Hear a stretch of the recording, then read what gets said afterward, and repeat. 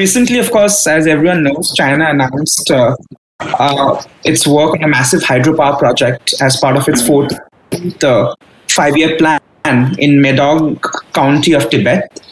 And in the last week of November 2020, the president of the Power Construction Corporation of China, which is a Chinese government company, announced plans to develop a hydropower project of mammoth proportions of up to 60 gigawatts on the lower reaches of the Yarlung Zangpo River, which of course in India is known as Siang and Brahmaputra.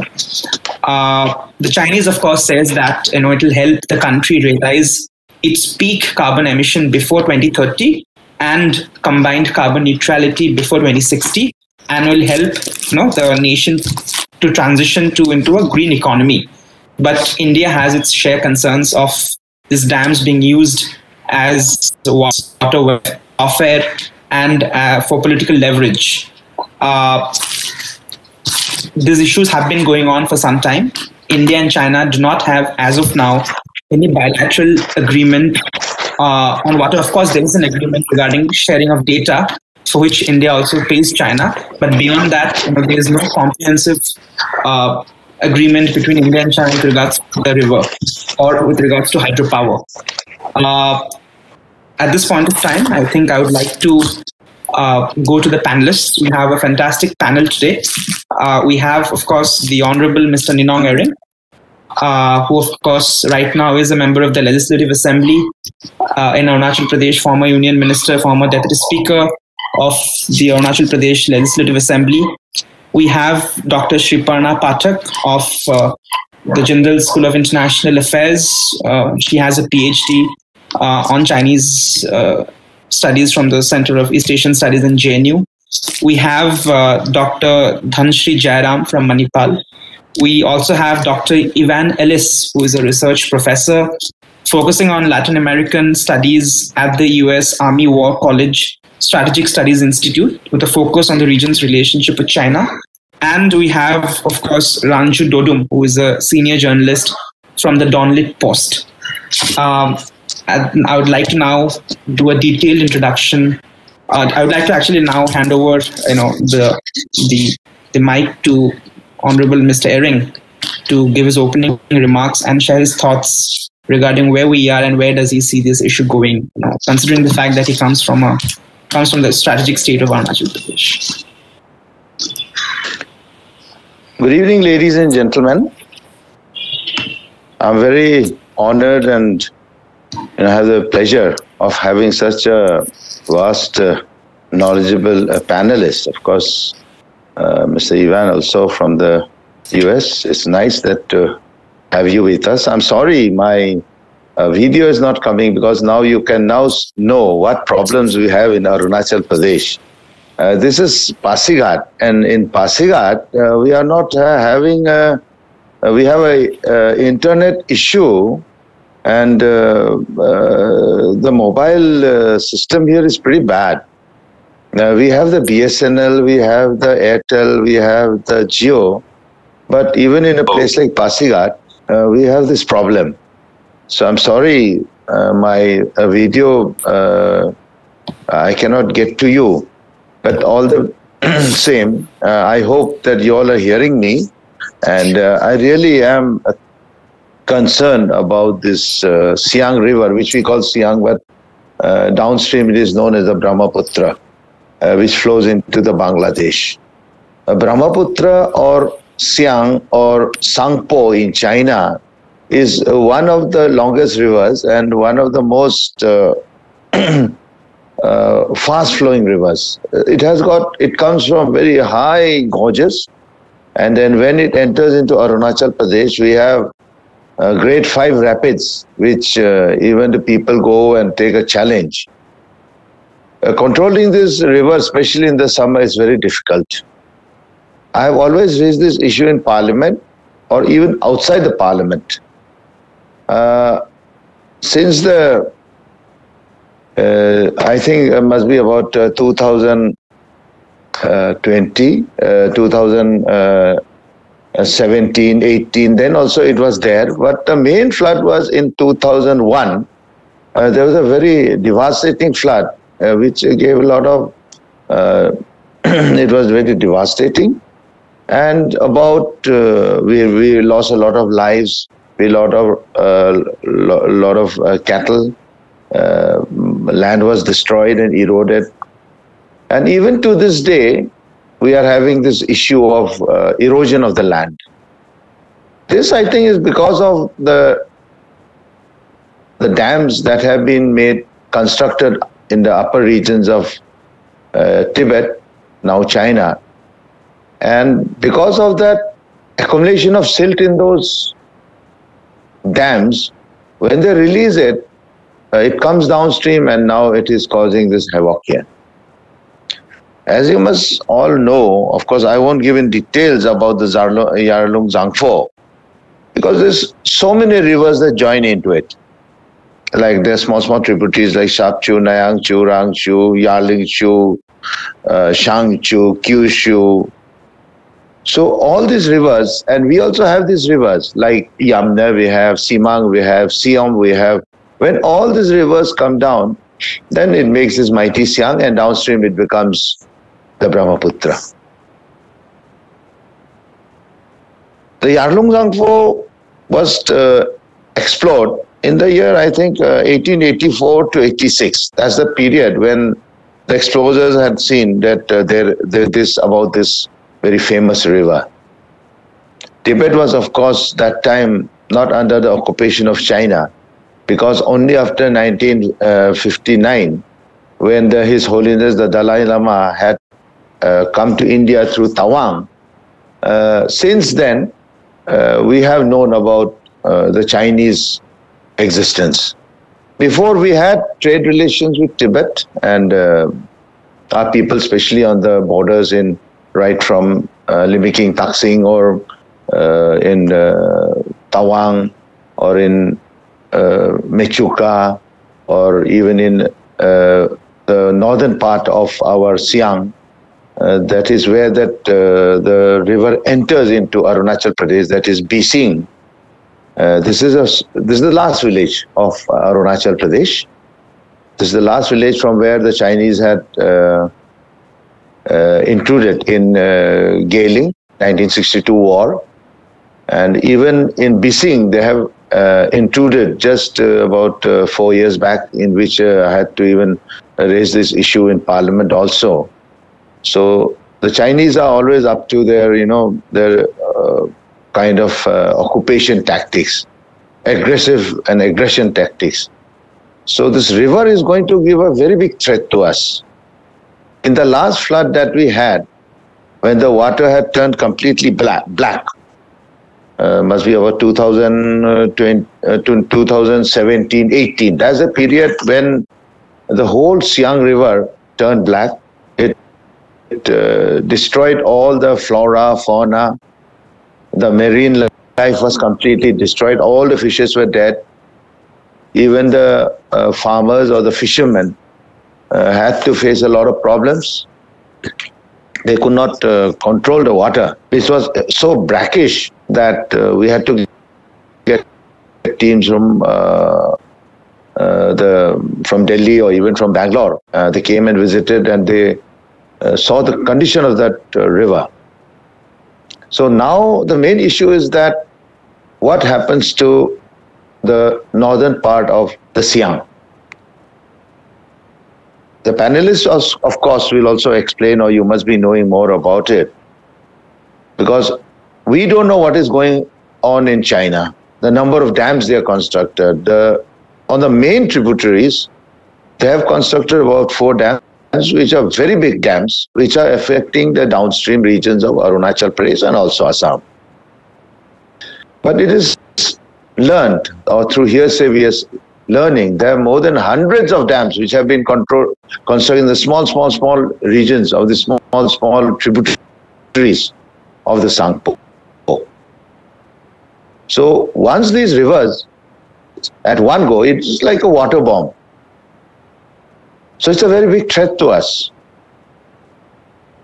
Construction of dams, we will not object to that, because it's their land. They have a right to that, to construct those dams, and when you have the potential of generating this, we should also not object, because all the other small, even countries like Bhutan also, they are completely dependent on that, on the power generation. India and China, even in the during the Panchil, discussion, they had about the McMahon line, that is along the boundaries. There were a lot of arrangements and a lot of agreements, but we have never come to agreement about the water issue, about the sharing of the waters. So we are now at a back foot. Arunachal Pradesh is a back foot because we cannot now say, because we have not constructed the dams, so we cannot say what China has to do about this recent construction of this dam. But only on a political level we can raise our voice, or on a diplomatic level we can raise our voice, because this dam which is going to come up, it is going to be a very big dam which will disappropriate the system out here in Arunachal Pradesh or even in Assam or even to Bangladesh. Because once this dam is constructed, the water flow will be contained there, and there are chances, like in the Global Times they had said, that they would divert this river through tunnels into the Xinjiang province, that is in the Yunnan China, in the southern, they call it the southern eastern part of China, where into through Arunachal and flows into the Assam. Then it is termed as a Brahmaputra. So these issues we have to consider, we have to take up. I have raised the issue several times. So in all the discussions, I have always objected that China is, because this is a kind of policy, it will be a very big threat to Arunachal. Suppose they construct this dam and they release the water at a particular time, the amount of silt that will be brought, the amount of water, the volume of water, especially if it is released in summer, then most of the areas of Arunachal Pradesh will be inundated. Like in the 2001 flood, all the bridges, all the roads were all washed away.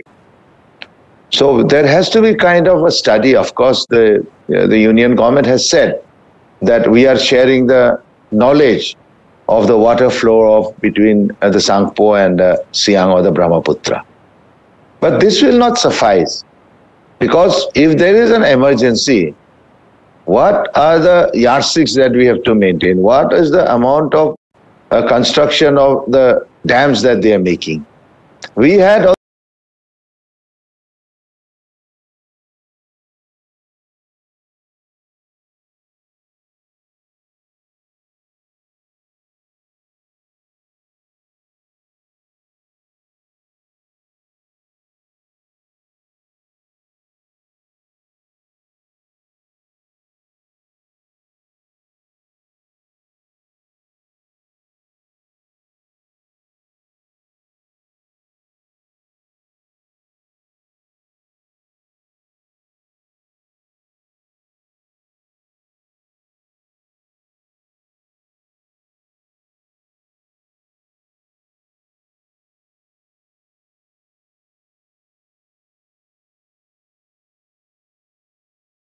pros and cons we can discuss later, or I can take it up in my question. I think I've taken enough time.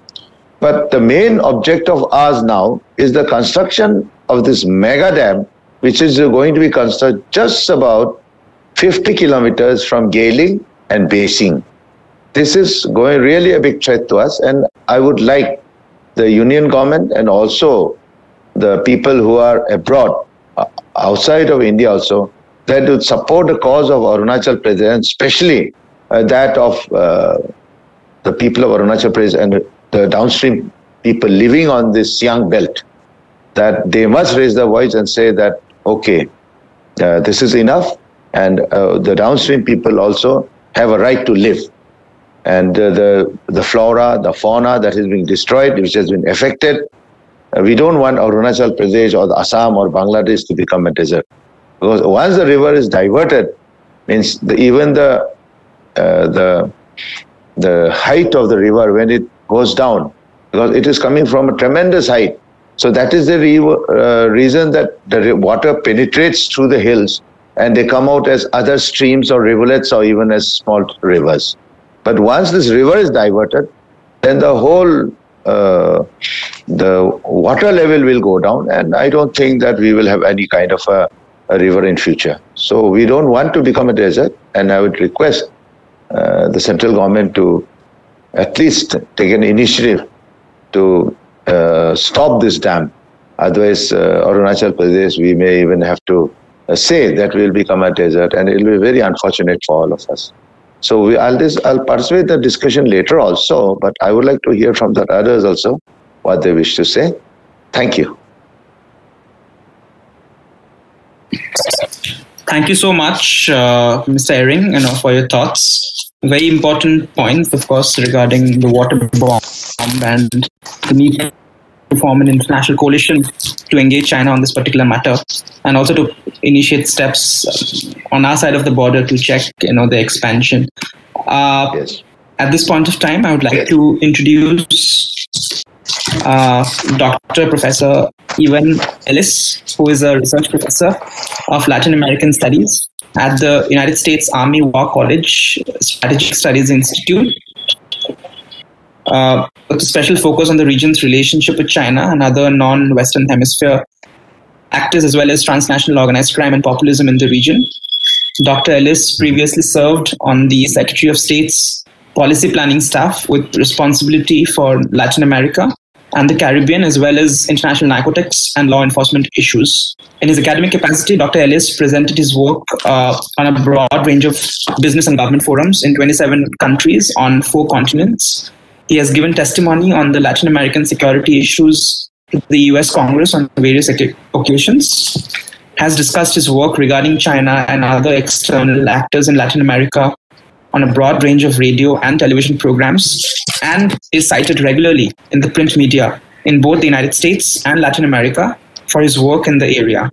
Dr. Ellis has been awarded the Order of Military Merit Joe Maria Cordova by the Colombian government on security issues in the region. I would like to welcome Dr. Ellis into the discussion, and would like to hand over the mic to Dr. Ellis to offer his comments on this issue, and then of course we'll take it forward from there. Dr. Ellis, over to you. Thank you very much. And first of all, it's an honor for me to be able to be part of this discussion and to share my work and perspectives with the group. I want to emphasize that although I'm currently the research professor with the U.S. Army War College and previously been on the policy planning staff for the Secretary of State,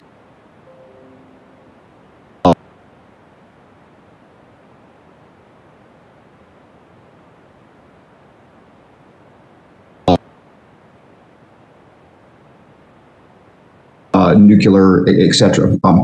So one of the issues, of course, is that China has a limited amount of hydropower potential in its own country. And so as it's gone out and looked at allies, you have, Belt and Road Initiative hydropower projects outside of China as well. And frankly, other projects which are not directly contributing to the Chinese power grid, but contributing to the work and technical knowledge of its companies. So when we talk about Latin America, we're really talking about that category. But overall, one recent estimate is about 320 plus overseas projects that the Chinese companies have, representing about 81 gigawatts of installed capacity in 68 different countries to date. So of that, Latin America is relatively a modest quantity. I track 18 major hydropower projects in Latin America. Some of the big actors, of course, are Sino Hydro and the Gazuba group in Latin America, but certainly not the only ones. But as China looks abroad, what it finds is a number of different obstacles. And so whereas Chinese companies have a certain amount of latitude, as you've already alluded to, in doing these projects in China, as it has to deal with foreign governments and foreign soil, there are, especially in democracies, it has restrictions in access to land, dealing with local communities, environmental complications, labor, etc. So in Latin America and the Caribbean, what you see is that, first of all, it's a mixture. It's not just building facilities, but also China, as it's acquired different electricity generation and transmission capabilities, has acquired and it's had to manage hydro facilities. Usually this turns out better than for China than the process of building and constructing. But in general, these projects, especially when they're built, end up leveraging the financing of Chinese policy banks, as well as the use of Chinese construction companies, workers, and equipment. Oftentimes, also, it's not just a question of generation, but also transmission. Sometimes solely a question of transmission, as we'll see in Brazil's Belo Monte Dam project. In addition, overall, looking at Latin America, and I'll go into a few details in just a minute, but it's actually striking that of the 18 projects that I'm tracking across the region, virtually every single one, almost without exception, has run into one problem or not.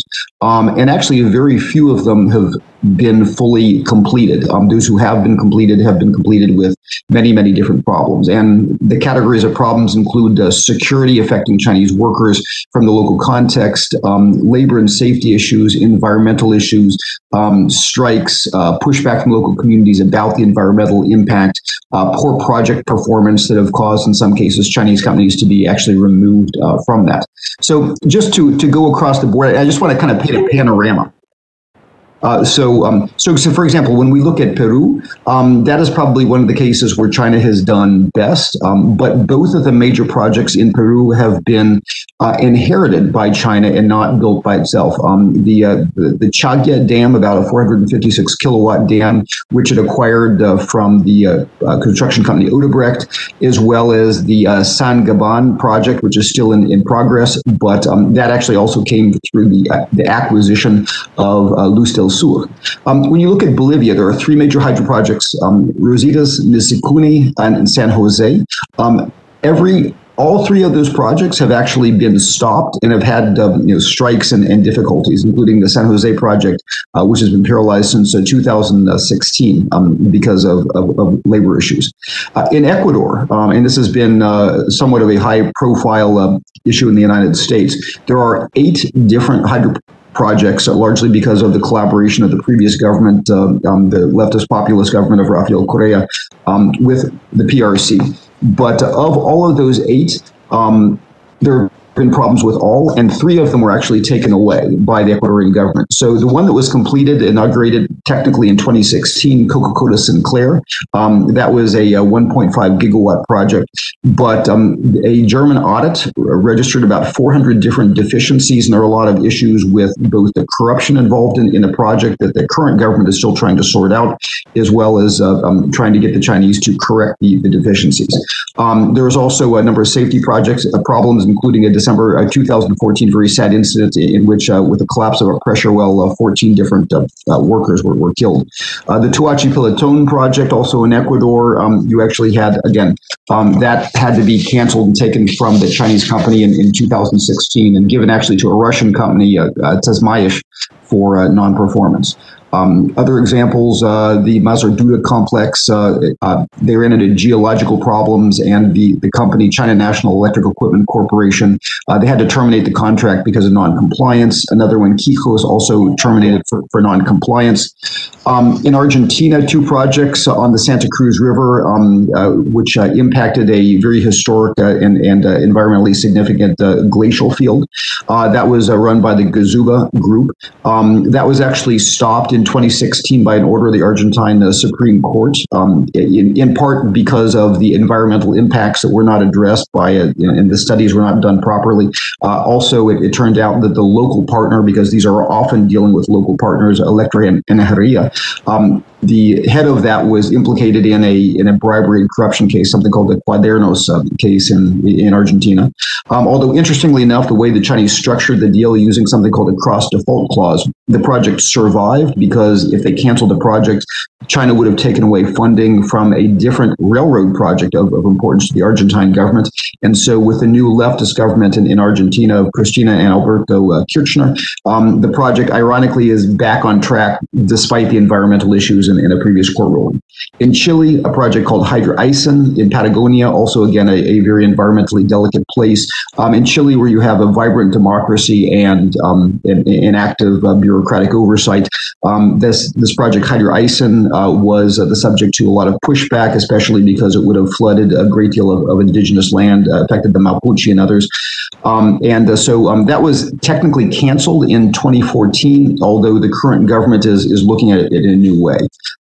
Mexico, Chiclasan 2, again, the interesting thing there is the project is going forward, although very, very slowly, in part because it seems that there's a special relationship with the leftist Mexican government of Andrés Manuel López Obrador, when other projects have not. Honduras, two major projects, the Patucha 3 Dam, it was stopped for a while because of violence. Apparently there was some gold to be had, some illegal mining in the area, and so there was a lot of pushback, some of it kind of improper by the local communities, but that project ended up being completed after the significant violence that took place. Different story in the smaller project, Aquazarca. The case of Aquazarca, there was an indigenous group called the Lenca there who were being affected. In that case, actually, Sino-Hydro withdrew from the project, again, because of indigenous pushback and difficulties, although a later consortium pressed forward with a redesigned version of the project. And then there are other examples. For example, there's a project called Amila Falls in Guyana that the local partner, Scythe Global, actually pulled out of the project in 2015, forcing it to be stopped. That was by China Railway Group, was the Chinese partner. But that was interesting because, again, there were improper studies in the adequacy of the water that was done there with the local river involved, the Kurabong River. And in the end of the day, there's some talk that the new PPP government, basically the Indo-Guyanese government, may bring it back. So again, just some details, but it's striking that across the board, it's almost impossible to find a project in Latin America that the Chinese companies have been working that have not had one type of problem or another, and actually very few that have been successfully completed, in part because of the democratic context in which they're trying to do that work. So thank you very much for the opportunity to share, and I look forward to the questions and answers. Thank you so much, Dr. Ivan, for your thoughts. I now would like to introduce Dr. Sriparna Pathak. Dr. Pathak is right now the assistant professor and the assistant dean, academic dean of the Jindal School of International Affairs. She holds a PhD in Chinese Studies from the Center for East Asian Studies at the School of International Affairs, Jawaharlal Nehru University. She was a member of the governing council of the Center for Southeast Asian Studies in Guwahati University. She was also a fellow at South Asia Democratic Forum and also a visiting fellow at the Nepal Institute for International Cooperation and Engagement, Kathmandu. She also served as a consultant in the Policy Planning and Research Division at the Ministry of External Affairs, Government of India, New Delhi. She has a range of publications and academic work to her credit. I would like to now hand over the mic to Dr. Pathak to share her thoughts on the Chinese aggression on the water issue with regards to India and other countries. Dr. Pathak. Thank you so much. Thank you so much, Mr. Gaurav, and thank you, Red Lantern Analytica, for giving me the platform. It's really, it's been long that India has been suffering because of China's hydrological plans and policies. So this is an excellent time to have this webinar. I'd quickly like to share content. If I could just, share my slides, it would be great. I'll try to. I hope this is showing up on your screen. So I'm going to speak briefly, and I hope I don't spill into the others' time. I will speak on China's hydropower projects and the impacts on India so far. The relationship between India and China, the two leaders of the so-called Asian century, has always been a complex one. It's generally called as a mix of cooperation and conflict.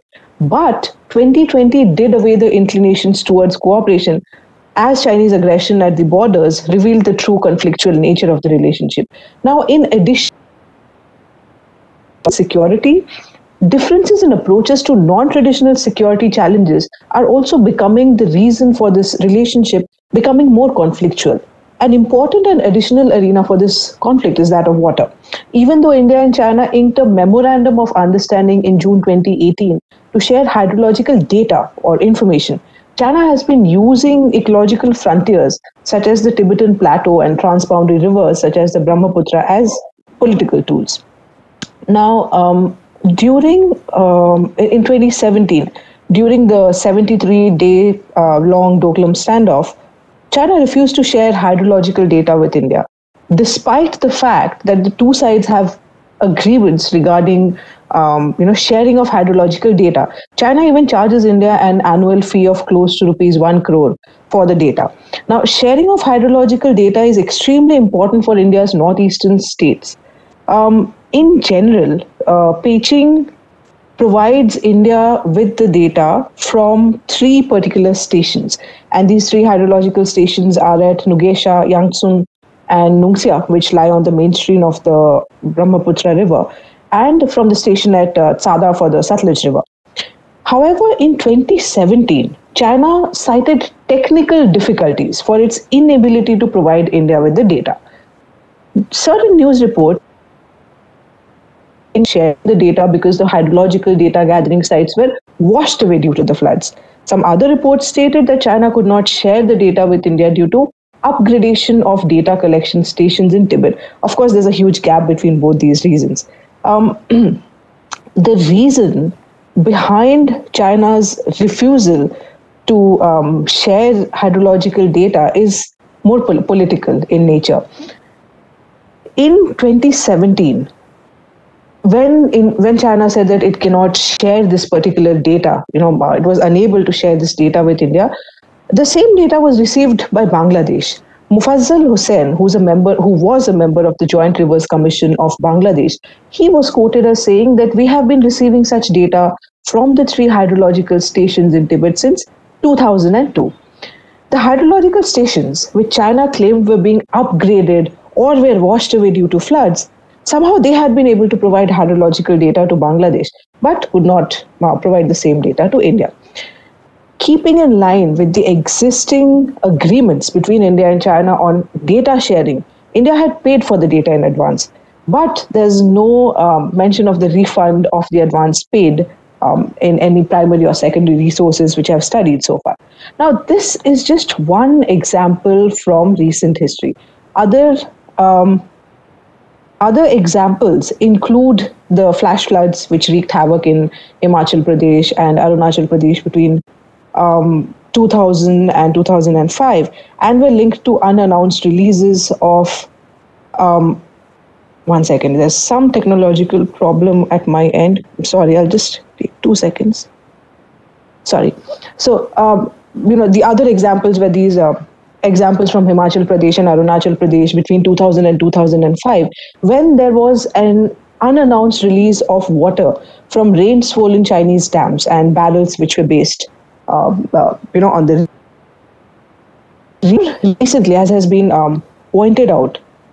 What had happened in 2017 was that the Siang River, or the Yarlung Tsangpo, which later on becomes the Brahmaputra, it reported blackening of water. It reported high turbidity and iron levels, so much so that fishes died and the river was deemed to pollute. The Siang flows down to the Tibetan Plateau into Arunachal Pradesh, it joins the Lohit and Dibang downstream in order to become the Brahmaputra. There were multiple analyses for the blackening of the river, and one of these analyses even stated that the cause was an earthquake in Tibet. But the fact remains that there was human-made destruction in China. Satellite imagery from December 2017 shows the Brahmaputra River disappearing into a 900 meters long tunnel in China and polymer resin adhesives being sprayed all around the area by China. Polymer resin adhesives act as a dust suppressant and are used for large construction projects, but are never used near water since the resin adhesives are harmful to animal and human life. Now, this was the reason behind the crisis in the Siang River downstream. However, China's state-run Global Times declared that Arunachal Pradesh is a part of China. There's no question of China polluting its own rivers. In this case, China not only used the river for its own selfish interests, but actually created hazardous situations for human life and ecology. And this pronouncement through the Global Times, it just reiterated, China's claim over Arunachal Pradesh, even though the issue at hand was of river water sharing and not of territorial disputes per se. In each and every instance, water becomes a tool of China's aggressive politics. On the issue of hydrological data, in any case, what is received from China does not detail the place and the time of recording, thereby limiting India's or Bangladesh's scope for detecting any upstream diversion. Now, let's cut to 2020, 2021. In December 2020, it was reported that China plans to build this hydropower project on the Brahmaputra, and of course, this has triggered concerns in both India and in Bangladesh. China's plans for dams along Tibetan waterways are well documented. These are central to national economic and energy development priorities. The state-run Communist Youth Daily, it boasted of the irrigation benefits which will be brought by this Siapuchu project. And the State Council, it talked about boost, which is known as Tibet's breadbasket. Further, as one of China's most impoverished regions, improving flood control and supporting electricity production in Tibet, it forms a central part of Xi Jinping's anti-poverty legacy. This is there on one hand, but then there are vulnerable communities outside China's borders, and these communities have become increasingly concerned, and with good reason. To safeguard its own interests, India has announced its own plans to construct a multipurpose reservoir in Arunachal Pradesh to offset the impact of the dam on the Chinese side. The question here is, why is China's weaponization of water so worrisome? The reason as to why China's weaponization of water is so worrisome comes from this quote from Sun Tzu, who had compared water and the army. And I quote, "The nature of water is such that it avoids heights and hastens to the lowlands. When a dam is broken, the water cascades with irresistible force. Now the shape of an army resembles water. Take advantage of the enemy's unpreparedness, attack him when he does not expect it, avoid his strength and strike his emptiness. Like water, no one can oppose you." So the potency of water as a weapon was clearly stated a long time ago in China. Over the years, China has made huge investments in building dams. It has avoided entering into any water sharing agreement with downstream countries like India. China completed the Zangmu Dam, which has about 510 megawatt capacity, which was built on the upper reaches of the Brahmaputra in 2010. Three more dams, one at Taku, which is of 640 megawatts, one at Chiacha, which is of 320 megawatts, and at Chieshu are currently under construction. The work on Zam Hydropower Station, which will be the largest dam on Brahmaputra, commenced in 2015. Earlier this year, a US government-funded study showed that a series of new dams are being and this had worsened the drought situation in the downstream countries. Of course, China disputed the findings. Fact stands that in 2017, Vietnam pleaded with China to release water from the Yunnan Dam into the Mekong River. In this instance, China complied and waters flowed into Cambodia, Laos, and Myanmar, and Thailand and Vietnam. However, the drought had clearly damaged some 140,000 hectares of rice in the Mekong Delta. 1,000 people faced water shortages. Now, Chinese media has been reporting that the country is planning to implement this beautiful hydropower exploitation in the downstream Yarlung Tsangpo, or the Brahmaputra, or the Siang as we know it. But naturally is worrisome for India and Bangladesh. Why? China has not been forthright about its construction of dams and hardly gives any information on the projects or its long-term plans. A case in point is from 2010, when after several years of denial, Beijing finally admitted that it's building the Zangmo Dam on the Brahmaputra. The dams built by China are large enough to be stored, to be turned into storage dams, which will allow it to manipulate water resources freely for flood control or for irrigation. Now, in such a scenario, China can potentially deprive India of water during the dry season or flood the way Assam got flooded in 2017. And energy-centric geopolitical tensions, these projects have a cascading impact on the environment. This impact on the environment comes from this dam within China itself, which is the Three Gorges Dam, which is the world's largest hydroelectric dam, which was built in 2003 to block the Yangtze River. And there was an earthquake because of the kind of ecological destruction that had happened during the construction. The Brahmaputra flows through rugged Himalayan topography, which is ecologically vulnerable, it's seismically active, and the last major earthquake in the region was not too long ago, in 2015 in Nepal, causing 9,000 deaths, massive infrastructural damage. The region is highly vulnerable to earthquakes, and the next one potentially could take place anytime. A large number of hydropower plants, based on the run of the river system, used to generate electricity will definitely have repercussions. Interrupting the natural flow of water to generate energy will have a devastating impact, which then becomes a major contributing factor to earthquakes and landslides. Dams constructed in the region can cause landslides or glacial slides, as well as cause dam-induced earthquakes. The deforestation to create these dams also acts as a contributing force. So, as I stated earlier, to safeguard itself, India is just planning a multipurpose 10,000 megawatt hydropower project in Arunachal Pradesh. But in addition to this, what could India possibly do? In the absence of international agreements binding China to transboundary river water sharing, India's options are very limited. However, it's time that India starts strategic asset. And while renegotiating treaties on hydrological data sharing, India at least puts forth a clause for payment post receipt of data. India also needs to point out the necessity of the data having important specifications such as time, date, and place of recording. Beyond all of these, India needs to strengthen its own satellite systems, enabling it to monitor upstream river conditions, which will reduce the reliance on China, which clearly is using the water as a geopolitical tool for arm twisting.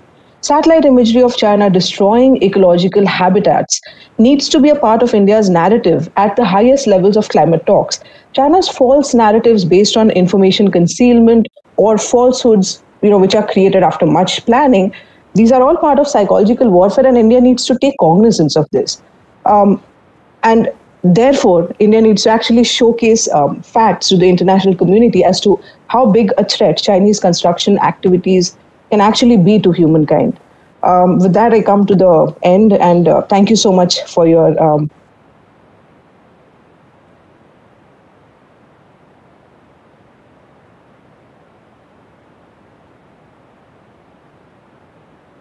over to you, Mr. Gaurav.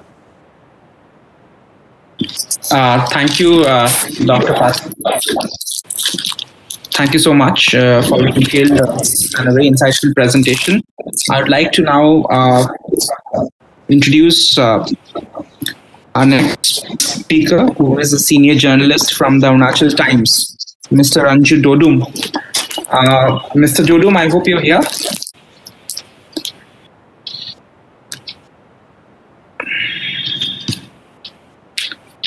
I think he's having some network issues. Okay. We will now, I think we'll just wait for a minute, just in case he can connect with us. Hi. Hello, sir. Welcome. And would like to know your thoughts, since you're a practicing journalist in Arunachal, and you have some experience at the ground on the devastation that China can cause because of its hydropower warfare. Would like you to share your thoughts on this particular issue, and what do you sense on the ground? Do you see people and the masses also collectively coming together to oppose this, and how do we assess this? Yeah, first of all, very good evening to everyone, and thank you for having me here. Um, Considering, I was actually going through the list of all the other panelists and speakers, and I was wondering, what am I doing here? This is such an esteemed panel. But since I have been asked to come here, and I was actually very cleverly, I said I will not speak first, so that everyone else already puts forwards their insight and their points. And I think both, I'm sorry, all three of my previous co-panelists have already highlighted much of the issues that occupies the discussion when it comes to India and China and hydropower. I think my point of view, my perspective of, and this is not the first discussion that I have been part of when it comes to discussing hydropower and China and transnational waters. And it's always us, it's always from what I can gather, from what I've seen, it's always us in India, us including our South Asian colleagues who are part of such discussions. We've hardly had discussions or with our Chinese colleagues, be it Chinese officials, be it water activists in China, and I think that's where the problem lies with regards to the issue. Conflict is natural. I think we have seen water conflicts happen even within our country. When it comes to the Kaveri River, when it comes to Tamil Nadu and Karnataka, even within the state, within the country, the states are unable to reach an amicable solution that is satisfactory to all parties to last a long time. Conflict invariably happens, but I think to resolve any conflict, discussion is the most important, the most important part. And unless that happens, we cannot actually resolve any of the issues. With regards to India and China, although we are here discussing at a macro level the Sangpo or the Siang or the Brahmaputra, we need to also look at things from a larger perspective of not just discussing the river, but the river basin, the entire Brahmaputra basin. We need to look at it from the Eastern Himalayan biodiversity hotspot. We need to look at it from the point of view of the Hindu Kush region. There are so many countries involved and are part of this entire region that there needs to be greater dialogue greater dialogue by and within parties, within all affected people, affected countries. They all need to come together to discuss these issues. I think the problem that we have seen, and as Dr. Pathak and our honorable MP has already said, that the only thing we can do what's happening to the Sangpo or the Brahmaputra or any river in China, in Tibet, and enter India is we can only speculate as to what's happening. We don't know for sure till now why the rivers of the Siang turned black. We don't know for sure why the floods of 2000 happened in the Siang that caused so much devastation. And as Mr. Ering mentioned, so much of erosion, so much of loss of lives and cattle. We still don't know why that happened. We are still speculating that this could have happened. This could have happened. Maybe there are people who looked at analyzed satellite images and said that there was a landslide in the upper reaches, which is what led to the waters of the Siang turning black. Or the other theory is that it happened because there is large-scale hydropower construction happening. Now, the problem is we don't know any of it. The only source of information that we have is the Chinese government official propaganda outlets, like the Global Times, which recently announced that that China is planning to build a massive dam on the Sangpo. Now, that too, while that is something that was officially, at least officially in the sense that it came from a government mouthpiece, that it was announced. we are not entirely sure if that really is what the government is planning, or is that just, is that just China calling its bluff? We have no idea. We have no idea if that's the truth. We have no idea of how to even verify that information, because China does not share information with its well, at least with India it doesn't share. It did actually have a data sharing treaty with India with regards to the Siang and how much distant. So the biggest issue that I see here is that there is the complete lack of cooperation from the Chinese side when it comes to these matters. It's only in trade that China seems to be open to dialogue. Everything else, there's an actual firewall. There's a firewall and there's an actual Great War, not on the northern side but on the southern side when it comes to information sharing with India. So from what I see. From my time in the field, talking to people, writing stories, I think the biggest sufferers are the people on the ground. I'm here, in my comfortable apartment, talking about issues that really directly do not have an impact on my life directly, at least. But my experiences on the field have shown me that it's the people in the villages, it's people who are really working for their livelihood on a daily basis. People who don't have Sundays or Saturdays off or weekends off, people who have to till the land, go to the river for their livelihoods. Those are the ones who are most affected. And unfortunately, from the Indian side, but from what I've noticed, from our and when I say Indian side, I mean the government side, is that the government has been not been very willing to engage with locals who are not who are perceived to be not in line with the government's point of view. Mr. Ering has, he has been shouting at the top of his lungs ever since he was an MP. And now he's an MLA, that that there needs to be that we need to discuss this issue with what's happening with the Siang. We need to find out. We need to talk with the Chinese, and successive governments, be it the Congress government or be it the current dispensation.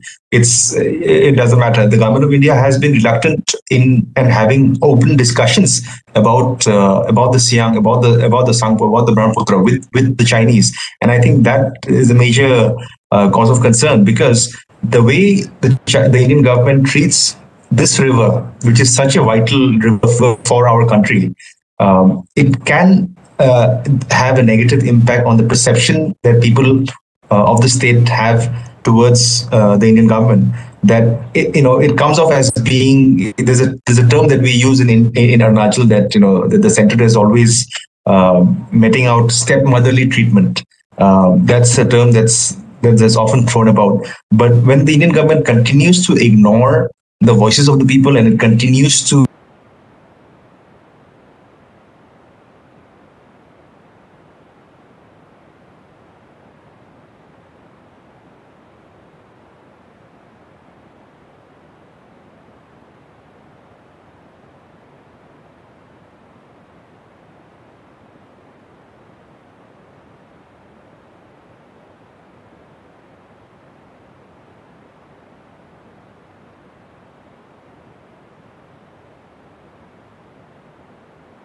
to the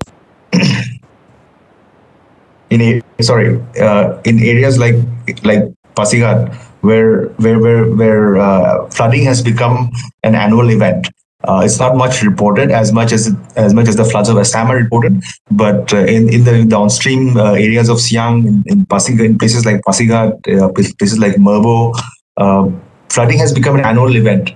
And it just is not reported as much, or even if it is reported, it's reported at a very hyper local level and doesn't get the attention that from the so-called national media that flooding in anywhere else would get. First, when we write these stories we have to always say that, oh, the Chinese must be up to something. That's why there's flooding happening. That's why there's flood in Arunachal. Unless, you mention China, Arunachal doesn't get the space it deserves or the space it needs in national media outlets. So that's a major problem as from a journalistic point of view that I've faced when it comes to highlighting these issues. That everything has to be presented from the point of view of Delhi looking in instead of the perspective of us looking outwards. Those I think like I said, I don't really have much to add. Unless there are specific questions that can be forwarded to me. Like I said, we need to have more discussions. I don't know what the solution is. As a journalist, I've spent my time asking the questions and seeking answers from the people. And I hope I can also learn and get as many answers I can from this discussion. Gaurav? Thank you, Ranju, for your insightful comments and your perspective as a journalist in Arunachal Pradesh. I would like to now introduce Dr. Dhanshri Jairam, who is a professor at the Department of Geopolitics and International Relations at Manipal Academy of Higher Education. Dr. Jairam holds a PhD specializing on military dimensions of environmental security. Her area of expertise includes environmental security and politics, India's climate and environmental policy and diplomacy, renewable politics and governance, climate change and energy security, the role of military in environmental security and governance, environmental peace building, and theories of international relations. Dr. Jairam, I would like to welcome you to the discussion and would like to hear your comments on this particular matter. Over to you. Yeah, thank you so much. I hope I'm audible. Yes, I hope so. Yes, you are audible. All right, thank you so much. So after having heard all my previous panelists who have made excellent comments on so many issues regarding China's hydropower strategy, not just in this region, but also Southeast Asia and also South America, there are so many examples to go by. What I'm going to do in my presentation or my small little intervention would be to look at China's notions of comprehensive national power, which is something that I think we should look into to understand the Chinese perspective on their rights to the waters of the Tibetan Plateau in particular, which they consider as their inalienable right. Secondly, I would also look at the long-term strategy of China, which is, I think, very important to discuss, because the kind of engineering projects that China is implementing and the pace at which they're going about it is something that also gives some sort of signal about where China wants to head in terms of its policies on water, energy, climate change, and all these different issues that are interconnected with each other. So first of all, thank you for inviting me, as I already mentioned, to this panel with esteemed speakers who have given such a great overview of the topic. So my job becomes somewhat easier now, because I would be just giving, like I said, more of a futuristic perspective on this issue, looking at the large-scale engineering projects that China is planning. So to start with, as I mentioned, comprehensive national power. So this is something that is very important to study, because this is very different from the Western notions of power or national power and the way other countries would perceive power. So what is national power? For the Chinese, if you read some of the English version articles that have been shared by think tanks and academies and everything, you would see that it actually means the total of the powers or strengths of a country in economics, military affairs, science and technology, education, resources, and influence. So as you can see, it covers like a vast gamut of issues. Moreover, natural resources are a very important part of this comprehensive national power. So somewhat what Sriparna mentioned about Sanza and other like Confucian thought as well, which actually talks very, very categorically about control of nature, something that the Chinese are very much entitled to.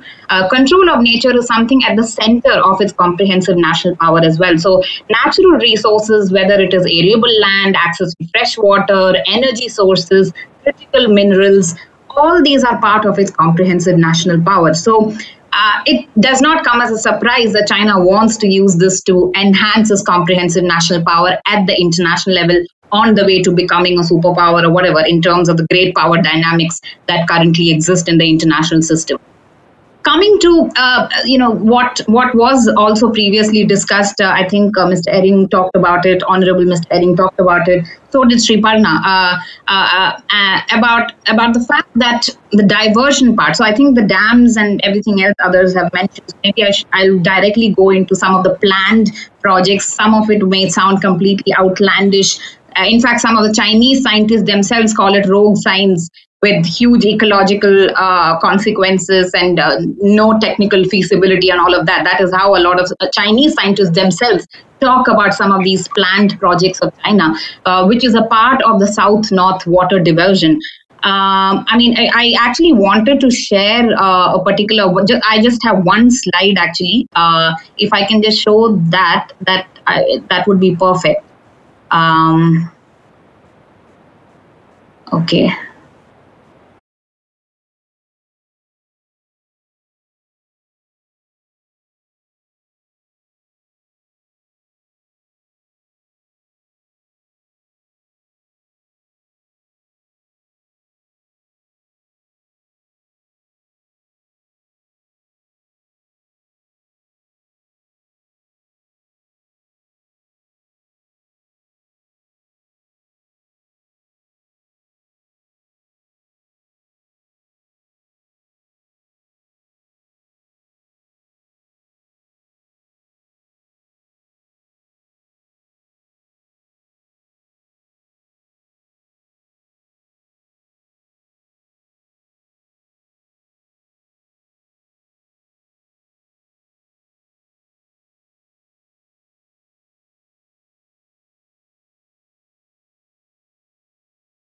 There as well is a massive part of this project because, as I mentioned, I read this quote somewhere mentioned by a Chinese official that the Tibetan Plateau is a very important shelter to safeguard China's environment and ecological system.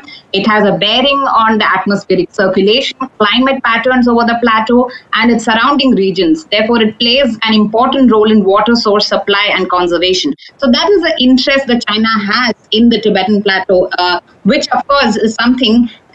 Tibetan Plateau should not be considered a Chinese heritage only. It is a heritage of this entire region, considering there are millions of people who are dependent on the waters that flow down from the Tibetan Plateau itself. But for the Chinese, it is purely Chinese territory, right? So that is something that as a very state-centric perspective on transboundary waters becomes highly problematic. Now, coming to, as I mentioned, the large-scale engineering projects and the control of nature. So, because of the technical feasibility associated with diversion projects, what is also interesting to note is that now China is trying to modify weather and transfer water from one river to another by, water vapor and all of that things as well. So, I don't know if you have read about this project called Tianhe. It's roughly translated as Sky River, with the Chinese universities, Chinese defense contractors are involved in implementing that project for a while. It is not yet completed. But in the meantime, China also came up with this announcement in December that it plans to implement this large-scale weather modification project, which would be almost 1.5 times the size of India. By 2025, it would cover like 5.5 million square kilometers, receiving artificial rainfall, maybe also creating this air corridor. Instead of creating water corridors, they're trying to create air corridors by transferring water from the Yangtze River to the more parched Yellow River. All of that is something that they have already been planning, but not much has been written about it. Not much information has been coming out of it, except a few Chinese scientists again have called it rogue science, phantom science, and all of that. But yeah, it is happening. It is something that the State Council themselves have said in 2020. Which is for artificial rainfall and hail suppression. Mainly, again, it is for their own national interest, whether it is for drought control or hail suppression, for agricultural purposes, ecological protection, to prevent forest fires, to control floods. All these different aspects of ecological security are something they are interested in working out. So this project is very, very, very interesting. If someone wants to look up, this is something, at once when you read it, you find it crazy. But yes, this is something they are looking at, and weather modification, as I said already, is something they are looking at. Almost 500 fuel burning chambers, for instance, have been set up by China in the Tibetan Qinghai Plateau as well. So that's something to look out for. So just to end my intervention here, just talk about the climate change part, which Sriparna also brought up. It's interesting to note that China is also investing in geoengineering, climate engineering projects to a much lesser extent as compared to the Western countries, but they are doing that. Now, we don't know what would be the impacts of these kind of technologies, whether it's weather modification or solar radiation management, carbon dioxide removal. Now, since China has said it would go carbon neutral by 2060, how is it going to achieve it? Is it just about hydropower, solar power, wind power, or is it also going to implement other kinds of projects to achieve its climate targets, right? So that is something that we need to look at it. And so all these technologies that are now part of the Chinese strategy also should ideally raise some questions as to how they're going about it, and whether that would have an impact on this entire region, South and Southeast Asia, as well as other regions that are dependent, like I said, on the waters of the Tibetan Plateau, as well as I mentioned, like these kind of projects also will have an impact on the rainfall patterns, may have an impact, because there is a lot of uncertainty, scientific uncertainty regarding the impact on rainfall patterns and all of that as well. So these things have to be discussed. Another very important part here is to discuss Chinese obligations towards international law. Somebody mentioned that, okay, there is an MOU on data sharing on hydrological data, but of course Chinese did not share data with India during the Doklam standoff, right? So that happened. Similarly, yes, the military use of such technologies, as I mentioned, may be prohibited by UN conventions to which China is a member. China has ratified, for instance, the Environmental Modification Convention, which states that no country should use this technology for military purposes. But the problem is, it is kind of silent about the peaceful use of such technologies, which also may have, a long-term impact on the rivers, on the ecosystems, and on the entire region as well. Similarly, China has also ratified the Convention on Biological Diversity, which also states that nothing should be done at the national level which would have an impact, say, on the regional level or transnational level. But does that mean China is going to live up to that? I'm not sure, even if it has signed up to these international treaties, right? Because we have seen that China has openly gone against some of these international conventions as well in the past. So looking at this kind of very bleak kind of environment, what we can do, I mean, of course, this has been mentioned by the others as well, is to kind of ramp up cooperation with our neighbors in South Asia, Southeast Asia, to get them to talk to China more and more about not just the short and medium term strategies of China that may have an impact on us, also the long-term strategies, like by 2035, they want to advance their weather modification technology to the greatest level, comparable to some of the Western countries. If that is the plan, because of the geographical contiguity that we share, we also have to be concerned about the impact of these policies on the water sources, on the ecosystems, and other factors which are kind of shared. They are shared heritage in the end. So I'll stop there, and if there are any questions, I'm happy to take them. Thank you.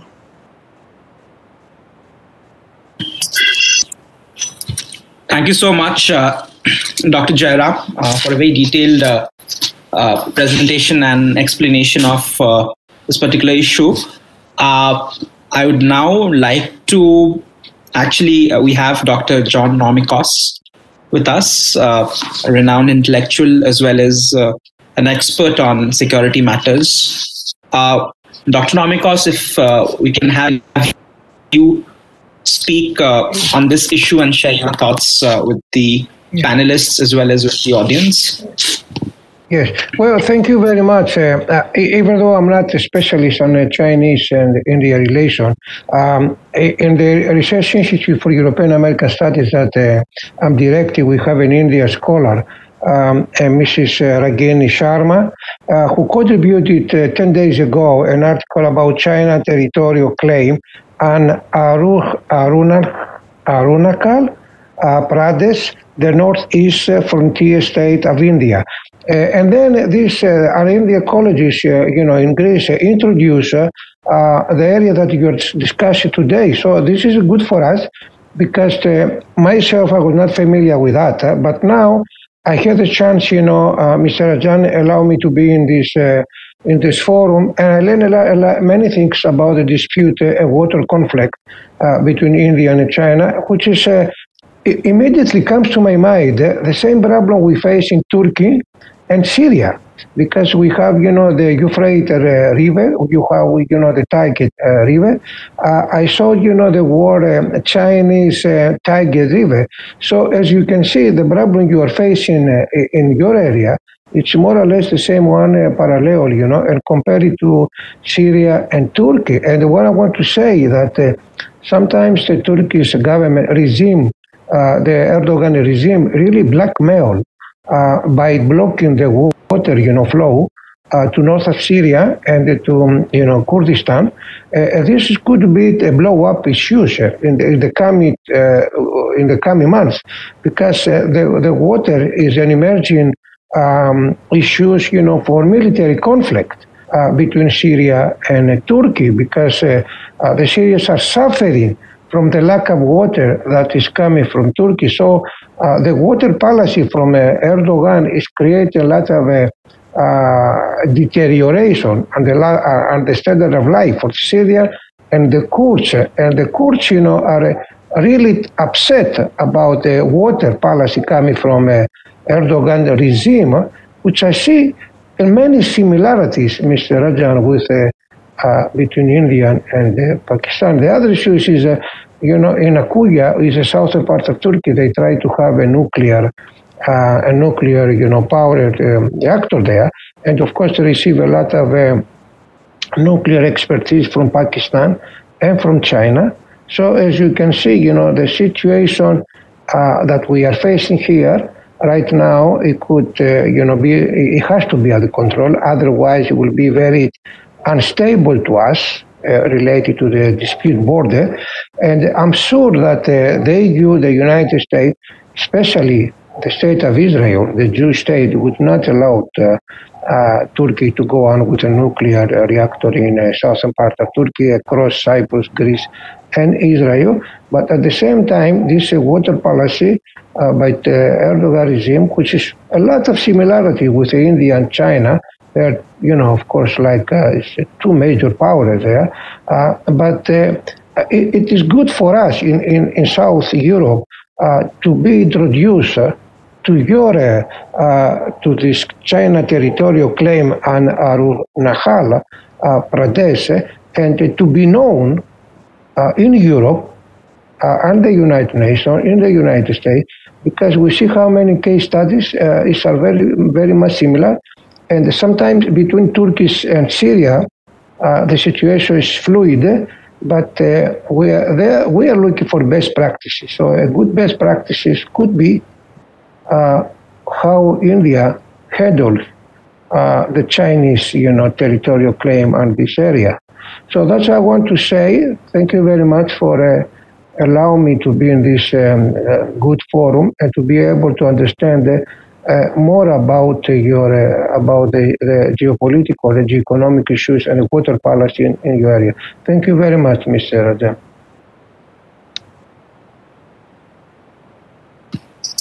Thank you so much, Mr. John.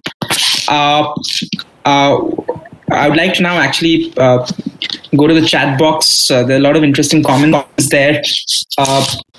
Mr. Ivan, of course, Professor Ivan mentions about the need to form an international coalition, primarily between India and the United States, to ensure that the aggressiveness of China is checked.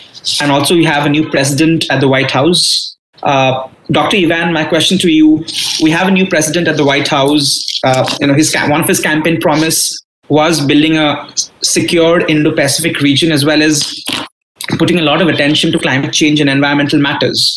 And what China is doing possesses a serious threat to the environmental security of this particular terrain.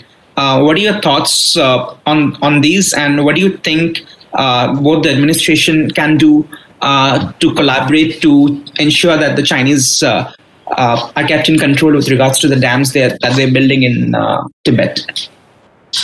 Sure. No, thanks for the question. Well, first of all, just as a disclaimer, I can't tell you what U.S. policy definitively is or will be yet, but I think we can read certain things from who, and as you pointed out, some of the commitments that have been made. First of all, just recognizing the orientation of the team. I mean, if you look at people like Tony Blinken, if you look at people like Jake Sullivan on the National Security Council, if you look at people like the appointment of a coordinating, basically czar for Indo-Pacific issues, Kirk Campbell, whom I've worked with and have a great deal of respect for. I think what you see is a commitment to looking at the strategic issues of the region, a continued commitment to looking at India and broader collaboration between not only the U.S. and India, but the other states of the region. So I think these are precisely the type of issues where there's possibility of multilateral collaboration. And you mentioned an interesting issue that this is the type of issue that brings together strategic equities, environmental issues, and others. And so there are multiple reinforcing things I think bring the U.S. and India to find ways to cooperate here. And I just want to mention, I think there's two dimensions that at least could be possible or should be possible. First of all, the U.S. and India working together in a variety of multilateral forums. You have United Nations forums, you have various different technical forums and committees on environmental issues and other things.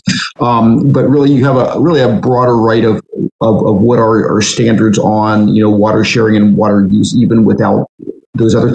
And I think the common positions that are taken bring in a whole lot of other countries that are affected, is the last speaker just mentioned. The decisions that are taken here affect a lot of things that even go beyond just China, India, or even beyond just China's use of water with all the surrounding states.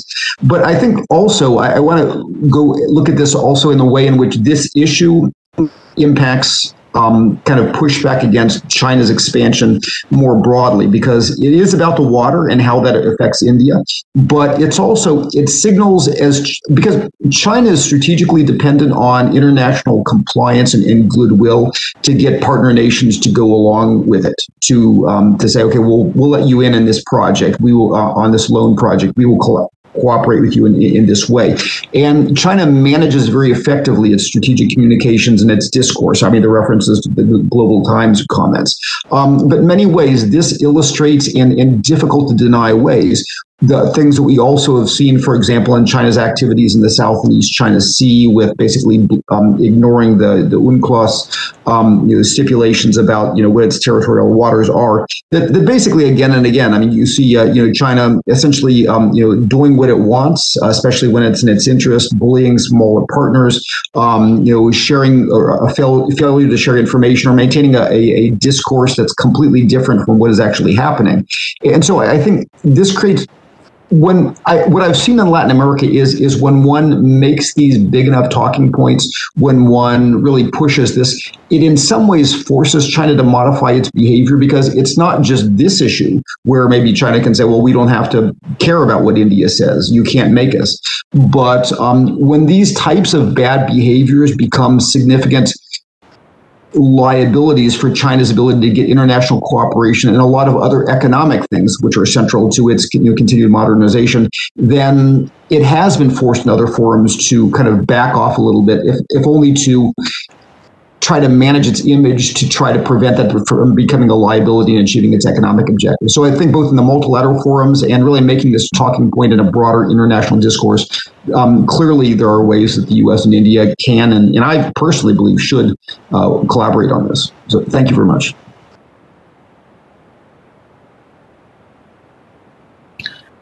Thank you, Dr.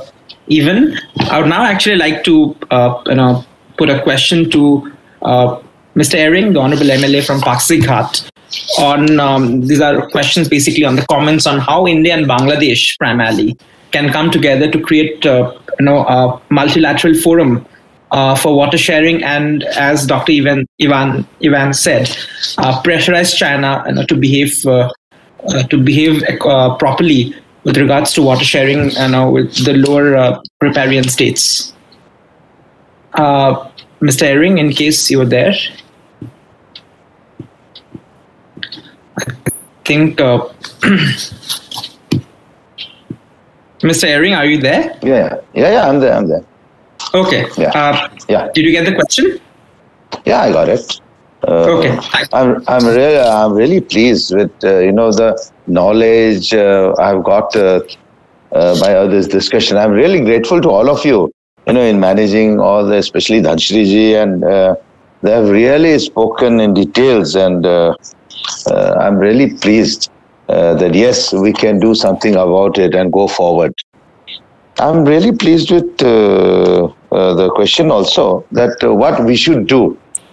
After all the floods that have occurred, after all the devastation, and the way we could not control this river, and how China is playing with the ecological system, the whole construction of the dams, the whole atmosphere is being changed. Of course, I don't know if these technical terms are, it's just French to me. But if it is true, means they have very much advanced in their technical knowledge, and we have a lot to learn from them. They may be our adversaries, but still, if anything positive, we have to learn from them. But like as you said, it is not only Bangladesh, it is not only India that has to come forward. Like we were always just discussing about the Mekong River. How the whole of Southeast Asian countries, Cambodia, Vietnam, everybody has been, affected by the Chinese, the control of the river. If they, especially after construction of this dam, I don't think Bangladesh also will be, able to, face the water scarcity that is going to take place. We have to be very firm. We have to come together. We have to get all the nations together, that they have to protect us, and we have to really, like my friend who was was just saying, our journalist, that we have to speak it out in Delhi, and that stepmotherly treatment must not be there for Arunachal Pradesh. We must come forward, and really we hope that our Honorable Prime Minister, Mr. Narendra Modi, let us hope that he thinks positive. And this discussion, I'm sure that we should even give it in the social media. It should go even to the PMO, and then they should know that what is really happening on the ground in Arunachal Pradesh. I'm really thankful to all of you, and I'm sure the technical experts are so good that they know more about the Siang River than me, because even though I'm here, I don't know what is happening on the other side of the border. But here, through all your technical, know-how and how you have spoken, I'm really pleased that I could also know about what is going on the other side of our border.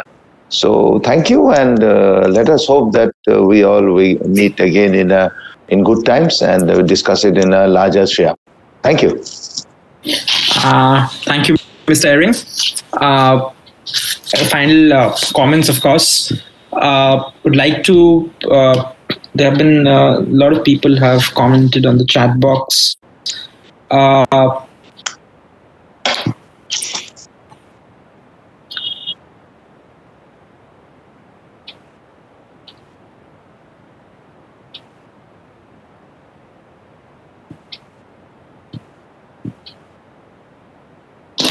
I would like to actually maybe put one question to Dr. Pathak, and I'm sure she's here. I'm here. Yeah, Dr. Pathak, of course, we have had a lot of engagement from different participants today. But just a general question, we do know that there are no comprehensive bilateral agreements between India and China when it comes to water, except, of course, data sharing, for which, of course, India pays a hefty amount of money.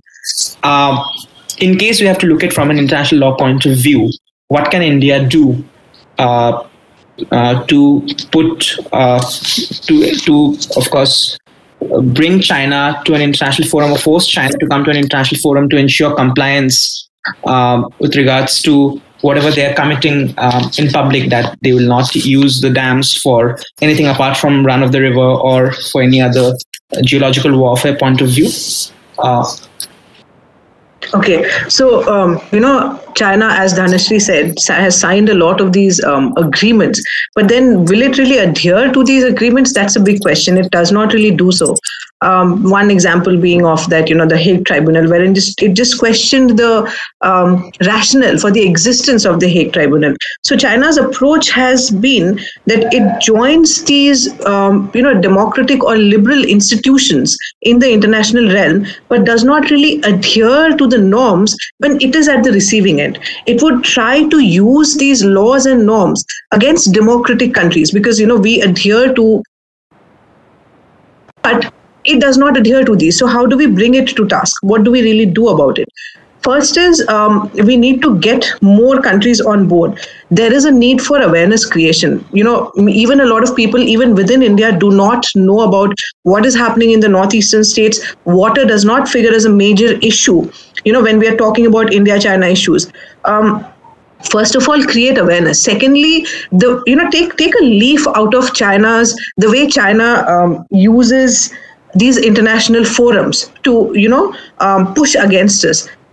Raise these issues at each and every forum. Even if it's a minuscule issue, China always threatens to drag India at some international forum. They will talk about Kashmir. I'm just moving away from water maybe. But, this is something which we also need to doing. Talk about it more and more often. And as Dhanashree said, and Dhanashree has more expertise in that arena, take look at some of these agreements which China has signed, be it on biodiversity or against, the military usage of these resources, and try and see what can be done. China knows how to use the nomenclature. If it's something that, military usages of these resources, we are using it for peaceful purposes. Get together with like-minded nations and find out what could be done, because this is clearly for very ulterior motives. Even though they claim it is for peaceful purposes, it is actually creating a lot of devastation, So how could it be peaceful? So these are some of the things which I think we could do. But from a more legal perspective, I think Dhanashree would be the better person.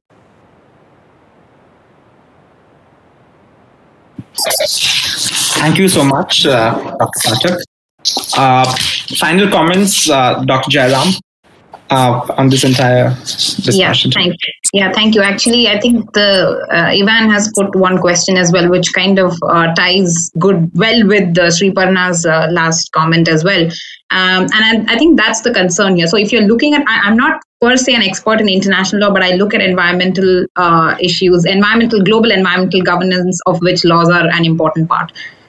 So just looking at China's adherence to laws, international laws or international institutions, international norms, like Sriparna said, of course, it does it only when it's convenient to China. It does not really adhere to everything. But in regard to some of these laws, now one of the problems is there is a Transboundary Rivers Convention, of which neither China nor India, nor Bangladesh, nor Pakistan, none of these countries are signatories to this Transboundary Rivers Convention, which is again part of the UN, right? So there are a lot of countries which are not part of it. So there is no obligation on the part of the Chinese or the Indians or anyone to adhere to these norms. When it comes to, like I said, the military use of technologies or weather modification kind of technologies, of course, China has ratified it. But like I said, again, there the law is kind of very silent when it comes to peaceful use of the same technology, which can be dual use, and of course, it can be used for strategic purposes, because in the end, for China, water is a strategic asset. It wants to be able to use at any point in time for bargaining or for arm twisting or whatever that is. So that's another problem. If you're going to next level technologies like geoengineering and other kinds of technologies like solar geoengineering, climate engineering, now there again there is a huge problem, because as of now there is no UN like geoengineering governance right now. So countries have not agreed upon any governance mechanism on geoengineering so far. So yes, so again, China gets like a clean slate over there. It can do whatever it wants as of now, because there are no laws that guide or kind of give any norms as to how these technologies can be used or deployed, or even for that matter, what kind of research has to be conducted on it. A lot of small countries, a lot of European countries in particular, have been calling on the big countries to look at this issue very seriously, because it looks like in another 10 years, climate engineering technologies are going to be the thing, because that's the only way to sort of deal with climate change in the long run. So that's another problem. So like China has completely ignored the UNCLOS rulings. It looks like even on other issues, even if China, ratifies these new laws or existing laws or whatever, it doesn't look like it's going to adhere to it. And there is always the problem with international law in terms of sovereignty, right? So if there is something happening at the domestic level, within the territorial boundaries, it's not a problem. It's only if it affects the transnational kind of ecosystems, it affects the other countries. But for that, like Sriparna mentioned, the other countries have to come together on a massive level, like-minded countries, neighboring countries, all the countries that are going to be affected by it, have to come together to create knowledge, first of all, as to what kind of impacts these technologies could have. And secondly, creating some kind of working groups or some kind of, even if it's informal kind of groups, that's enough. It doesn't have to be, because, even if it's formal groups, I don't completely buy that China would in the end comply with any of the demands that are put forth by these countries. So we may have to go with anything that is available to us right now to at least prevent China from taking unilateral actions without taking the other countries also into confidence. Yeah. Thank you so much, Dr. Jairam. With this, I'd like to conclude, of course, today's very insightful and engaging discussion. I'd like to hand over the mic to Ms. Sheetal Sinha, of course, from Red Lantern Analytica, to deliver the vote of thanks. Over to Ms. Sinha. Thank you so much, Gaurav. A warm and cherished good evening to everyone who are present here. I'm Sheetal Sinha, a research scholar and head of communications and outreach at Red Lantern Analytica. It is my privilege to propose a vote of thanks and acknowledgement to the contribution of everyone who made today's webinar a success. On behalf of Red Lantern Analytica, I would like to thank our esteemed guest speakers, Mr. Ninong Ering, Dr. Evan Eilis, Dr. Dhanashri Jayaram, Dr. Sriparna Pathak, Mr. Ranju Dodam, all of who spent their busiest time in gracing this webinar with their valuable insights and in enlightening us with their knowledge. It surely gave us something to think about and dig deeper into the topic, and also revealed some interesting facts about China's hydropower strategy. I'd like to thank our moderator for the evening, Gaurav Deshgupta, for the smooth proceedings of this webinar, and Mr. Abhishek Ranjan Sir, without whom this webinar wouldn't be possible.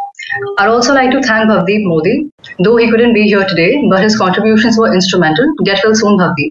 I'd like to thank the Red Lantern Analytica team for always being enthusiastic and proactive at each and every step of the way. I'd like to thank John Homikos for joining us today and giving us an impromptu presentation. Last but not the least, I'd like to extend my heartiest appreciation to our viewers. We hope to bring more of such penetrative discussions to your screens. Thank you, and we hope you all have a great weekend. Yeah. Thank you, everyone. Thank you. Thank you so much. Thank you. Thank you so much. Bye. Thank you, everyone. Thank you. Thank you, Ninong sir. Thank you, Dhanasri. Thank you, Sriparna ji. Bye. We will end the session now. Thank you. Thank you, Gaurav. Thank you, Eve. Thanks.